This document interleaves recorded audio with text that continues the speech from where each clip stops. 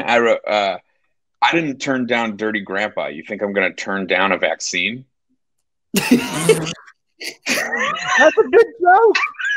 I don't know because it's like so obviously that like I didn't have like of course I don't know. It's like yeah, it's like That there's one's something really good. about it. It's like it's there for me, but like I don't want to let it go I yet. It's not right. I feel like it needs to say like I didn't turn down being in Dirty Grandpa just so people understand that you were in it because I feel like that may Yeah. that may be a That may be movie why that I people haven't done don't it yet. know. Yeah, All right, I'm gonna this is let the that one one that out. I'm firing that out, and we'll see how all it right. goes.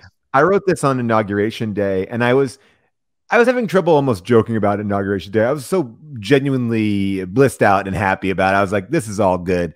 But I did have a joke here, which was just like uh, DVRing Inauguration Day, haven't watched the election yet.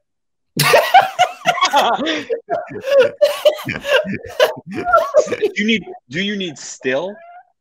Oh yeah, still haven't watched.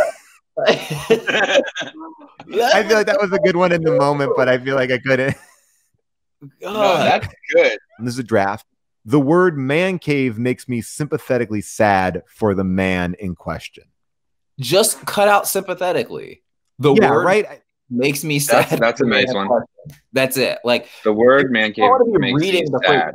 sympathetically sad for the man. Like it's like, too- are we too British cute. lords? Yeah, like get it out. I think that people don't realize that Twitter was better with less characters because you'd have to go back and edit your fucking jokes and pull them down. Sympathetic. I'm always looking. Like, imagine the person that Yeah.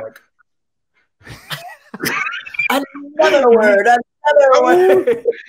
This is a good joke that Blake Bloodaxe wrote. Despite all my rage, I'm still just a man in a cave. Like another way to do it, which is like it wouldn't be so bad for all men to just stay in caves. Surly writes, dang, I can't believe they made erotic fan fiction about Cyclops Shrek into a character in The Mandalorian. While it's a hit, it's like the homies back in Georgia. I don't know if they've all seen The Mandalorian. Like, you know, when you see people and they're like, oh my God, I can't believe they did that on this episode of Patriot on Amazon Prime. You're like, what? I just realized a joke for this. Maybe it's like, why do all the Star Wars characters look like my erotic?